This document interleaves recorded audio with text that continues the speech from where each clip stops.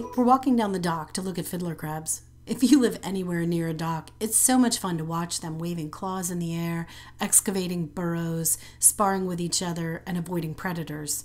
Male fiddler crabs have a single oversized claw. They live and forage in large groups, digging burrows that can be 2 feet deep. When they excavate their burrows, they leave large pellets around it on the ground. They feed mostly on tiny particles of decaying organic material in the mud, but they also scavenge dead fish and other things in the marsh. They use their little claws to extract the food particles from the sand and mud, rolling the minerals into little balls that they then deposit on the ground outside the burrows. On warm days in spring, you can see lots of males lined up near the burrows, waving their large claws. They use them for communication, attracting females, provoking conflict with other males. It's totally fun to watch.